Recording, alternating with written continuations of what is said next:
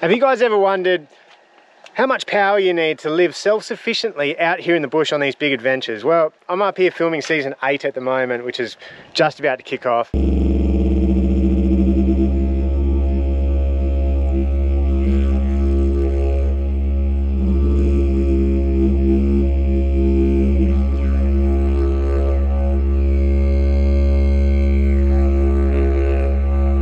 And I've got the 79 series cruiser here behind me with my Enerdrive set up in here. So I thought I'd go over exactly what I use it for, you know, what I'm running, laptops, GoPros, all that stuff, cooking, and exactly what it is. And I also have a mate here who's a bit of a professional who's going to be able to dig deep and give you guys the truth, I suppose. So welcome back to another 3 Minute Thursday.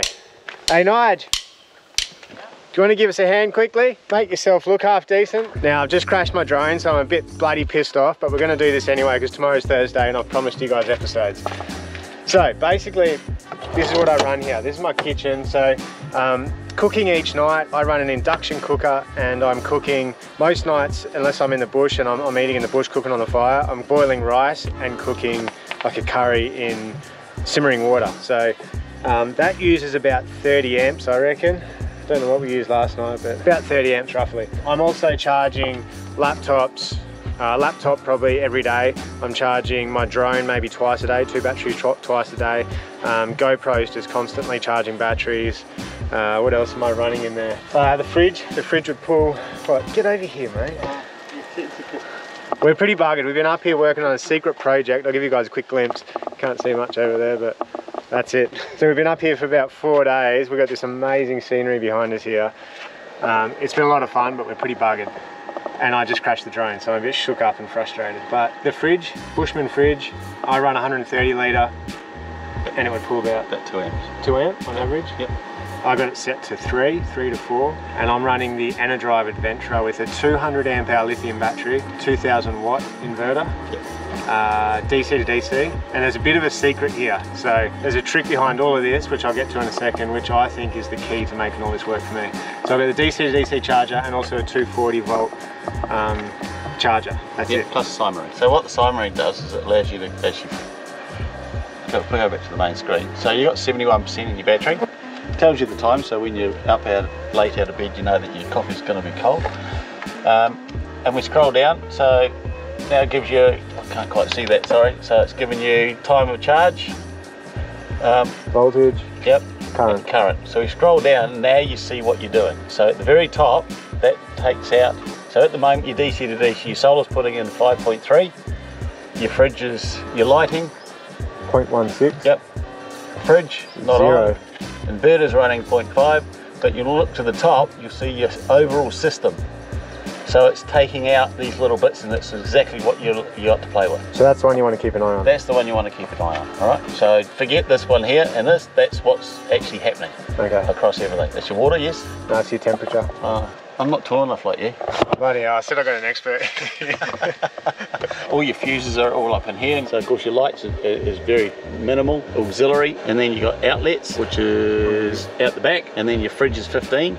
Don't need that high on your fridge, that's right. Your water pump you do. Air compressor, you got air compressor in here? Yep, so you can be there 15 amps. So yeah, overall, it works a treat. But why have we got this in here? The inverter? No, why have we got this here? The breaker. Yeah, why is that I don't know, that's why I got you. Alright, so if you plug in something here and there's something that's faulty, it'll trick this. Okay. And instead of melting the whole system. And what if someone had, say, a 1000 watt inverter and they put on like a thermomix? Would that trip that? If they've got one of these, yes it will. Okay. Alright, as a safety, as I say, the 1000 watts don't have these. You've got to then put a separate one in to allow that to, which we highly recommend anything on that's coming out of 240. Because you'll notice the other units that you play with, those got all that built into it. Yeah, so, it's all inside. So that's it. Yeah. So that's a pretty cool product we're going to be looking at over the next few weeks is the EcoFlow, because I'm running that. I won't give away too much, but I'm running that this trip because I had an accident and this was all last minute. So I'm running that to run my, I'm using that to run my freezer. So we'll talk about that maybe next week or the week after, because I'm really impressed with the EcoFlow gear.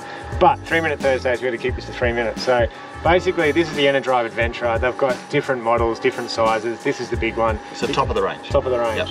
Yep. You can also choose a different size battery. I run a 200 amp hour, and for me, Actually, even for you guys, you know, if you're traveling with your missus and kids, I wouldn't go any less, I don't think. You have to have it with us. You have to have the big, oh, okay, so if you've got the 2000 watt inverter, you have to go a 200 amp hour lithium battery. You can't go any smaller.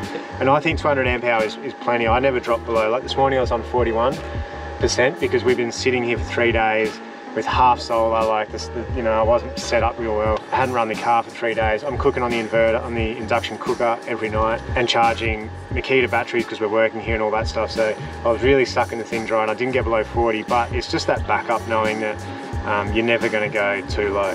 Now with lithium, you can go to flat or even you don't want to, but... No, you don't want to really go below 20% they talk about, but if you're to stretch, you really have to, and you do.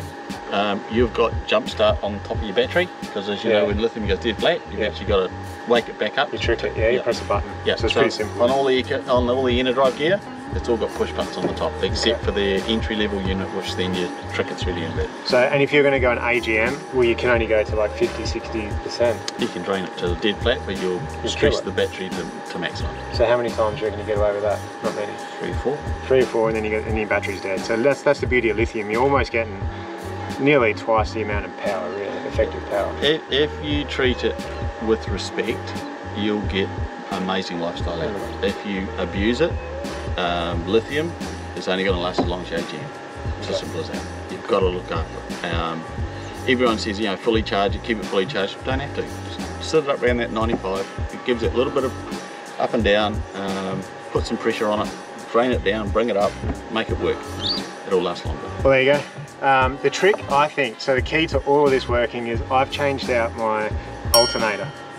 Now, Battery World did that, and I can't remember, is it 190? 180. 180. And what was in it, a 90? A 90. 90. So I've doubled the size of my alternator, and that makes a hell of a difference. It pumps so much power into this thing. So, like I said, my battery was sitting at 41% this morning. Actually, might have even dropped to 39 when I cooked breakfast, and now it's up to 72 because I've just been running my car for a bit. And I was watching, it will pump in the full 40 amps. So that DC to DC is a 40 amp plus, and it was pumping in the full 40 because, you know, they're clever. Hey, you can see that it needed it. We'll double check that today because we might be able to crank that up to about 45 to 48 as well. Okay. So we'll double check the settings on that today. Because it's 40 plus. It's 40 plus, yeah. Okay. Yeah. See, this is 3 minutes. Yeah, but it's... You talk a lot. Now, how do you fit all that into 3 minutes? I'm pretty sure Nigel's been talking the whole time. I want to touch on solar on another episode because I want to go right into it for you guys, but my panel on the roof is a 200 or 180? 180. A 180.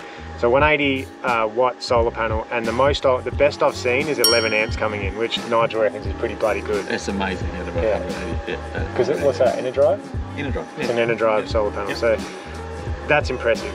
Yesterday we also plugged in a second solar panel, which is the best I've seen, and we're going to do an episode on that one pretty much on its own. And we were playing around with it and tweaking all the angles, getting it all right. And I saw 20, what was the most it came in? 23.6. 23.6 amps coming in through solar. It blew my mind as well. It was amazing. Yeah, that was cool. The efficiency out of that panel is just next level. So if you're looking for a solar panel, stick around. We'll do an episode probably next week on solar because it's really impressive. And we'll show you how it works. And that's the key to all of this. You know, rather than go a bigger battery, well, it's the balancing act, eh? Yeah. Rather than go a huge lithium battery, just get your solar right as well, and it really is a balancing act between the two. The hardest thing to get right is the amount you draw out of it. If you can replace it faster than you can draw it out, you're going to look after your battery, and you're also going to make sure that you kept it at a high level that you can use it every day. Most people will go big on a battery but skimp on solar. Yeah. Better still go more on solar and less on. It's like a bucket. You put a big hole in the bottom of the bucket and you turn the tap on, and the water coming in can't catch up with what's going out. But if you put a bung on it, and now that solar's now catching up. But if you don't want to bung it, you've then got to turn more pressure on, more water in, more water. So more solar, more solar. It's the easiest way to explain it to people. Okay. Well, you lost me, but I'm sure a few of the viewers you're an ex-builder, not a plumber, so what do you expect? All right. I think that's about it. I just wanted you guys to know what I'm running, and you know, you're going to be cooking dinner for your family. I use about 30 amps to cook dinner with an induction cooker, and I'm boiling rice, and then I'm boiling a big pot of water to put these curry bags in, the wild delicious curry bags, get onto them. So that is using a lot of power, but I'm still able to normally wake up the next morning and the solar just puts it back in, or you know, drive up the road will put it back in. Getting the quality gear too, like the Bushman fridges, we'll do an episode on them, but they draw stuff off, they're so efficient. Don't forget, inside here heats up dramatically while you're driving. Yeah. And they are extremely efficient. But like anything, you know, you put it under really stressful, and it is going to struggle. But if you can keep air at it, and like what you've done, you've got loads and loads of space around it, it's allowed to breathe. Season, what are you doing? Season 7? Oh, shit. Season 7 is You're it? You're the expert with the, I should be the expert cameraman. We've got the sun right behind us. Here we go, that's better. Guys. Season 7 you're doing? Season 8. Season 8. Okay. Right. So, season 8, we're gonna... Season 9, the next one. Season 8, you're doing this one, right? Yeah. I've got a surprise for you for season 9. You're going to tell them? No, I'm not. Okay. And I'll tell you what, it's going to be next level. Okay. It's already ordered. Yeah. So when you get back, we'll... A whole new power unit. Well, something different. mate, we're looking at kitchen unit, the whole 9 yards. Well, there you go. I've used the Enerdrive Adventure now I've used Enerdrive for 4 years, 3 years. Yep. But since season 3. I've had the Adventurer for at least 2 seasons. Love it, great unit. So I highly recommend it, but Nigel's saying there's another product that I'm going to try. And that's the beauty of Wild Reaches. I get to come out here into these harsh environments. You can see how much he's sweating. It's pretty harsh out here, and I get to test these products to their limits and then go to you guys and say whether they're good or bad. So I think you're going to be stoked, buddy. I really do. All right. Say goodbye, mate. See you, buddy. Well, season 8 is coming, so jump over and subscribe to Wild Reaches, because we're in this beautiful country up here in Cape York, far northern Australia, and me and a mate have hiked over to this mountain before, so that's an episode that's coming up. There's a beautiful sacred site, Aboriginal art site over on the other side of that mountain. That's coming, but we're also heading way further up the Cape and exploring some amazing communities, amazing country. I can't wait to share it with you guys. So I'll see you next week for another 3 Minute Thursday. We test them so you get the best of them. Ah, this is the spot. Nice and smooth. Oh yeah. So I forgot to tell you guys about pricing. How much is the Enerdrive Adventurer from Battery World? You can get the Enerdrive gear from Battery World. There's so many stores all around Australia, so you drop into your local Battery World store. No idea, buddy. No idea? Alright, give us a rough price. Really? Come on, I've been at the shows with you where you talk all day and you seem to know everything. Yeah, but I reckon they're about 5'6", 5'7". If you're looking for the Adventure, anywhere from 5 up to 6 is the going There's rate. that much difference. There's that much going rate around at the moment. Alright, if you didn't hear that, Enerdrive Adventure, anywhere from 5 grand up to 5'6". Yeah. You'll probably pay extra if you're going to go at Simarine screen. And what about a 200 amp hour lithium? Anywhere from 2200 through to 2800. 2200 to 2800. Yeah. That's for the Enerdrive though. Yeah, that's Enerdrive. Yeah. So there you go, there's your pricing. That's it, that's a wrap. Make sure you subscribe, because that really helps to grow this channel. Subscribe, tell your mates, share it around, do all that stuff, and jump over to Wild Reaches and subscribe there. All right. You know, you don't have to pay mega bucks for an auto electrician to install it. All right, so we continued talking, and I realised that's what I wanted to talk to you guys about in this episode, was the installation. Like, what's the benefit? Why would you go one of these units like the Adventurer, the Tradie, the Lackey, is it? The Traveller. The Traveller. The Explorer. So these are pre-made units. Everything is inside the unit. So you can just walk into a Battery World store, buy the unit, walk out, and all that's on the end is like an Anderson plug. Yeah, and connect your fridge up. But the advantage is that it is fully certified by Enerdrive. They've put the right amount of fuses, the circuit breakers in the right place. Yeah. Everything is just plug and play. So that's the difference, as opposed to buying all of that stuff individually, the DC to DC, the inverter, the 240 volt charger, all that stuff. Battery monitor, and then trying to wire it, fuse it, all that. This is just all in one. It's all done by Enerdrive. What's the warranty on Enerdrive gear? 5 years. 5-year warranty through Enerdrive. Yeah. And even if you buy through Battery World or whoever, it still goes under Enerdrive's warranty. Yes, it's an Enerdrive warranty. Okay. Yeah. That's it. So that's the beauty of it. That's what I wanted to tell you guys, that they're just like plug and play almost. You'll need an auto sparky, I reckon, to run your cabling from your alternator back to the... No? You can do it all yourself. You can do it all yourself. There you go. in all the manuals it comes with a wiring diagram. Okay. All right, wiring diagram in the manual. Yep. There you go.